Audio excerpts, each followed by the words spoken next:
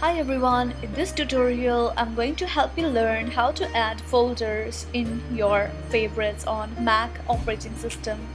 I'm going to show you step by step, so please stay with me.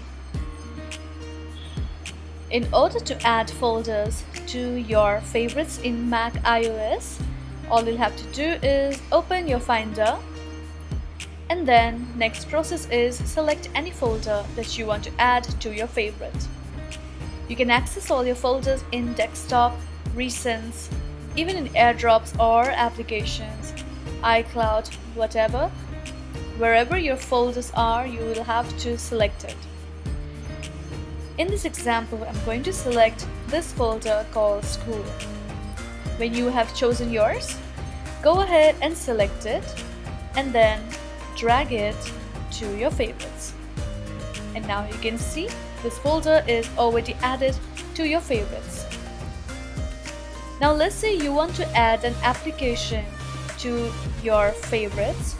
All you have to do is go to Finder and click on Finder.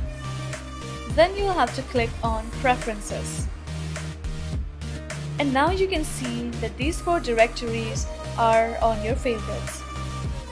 If you want movies, music, or any other thing added to your favorites, all you have to do is check it. Let's say in this example I also want to check movies and music. I want all of these to be on my favorites. Now let's go back, and now you can see movies and music are already added to my favorites. And that is how you do it. Thank you so much for watching this video.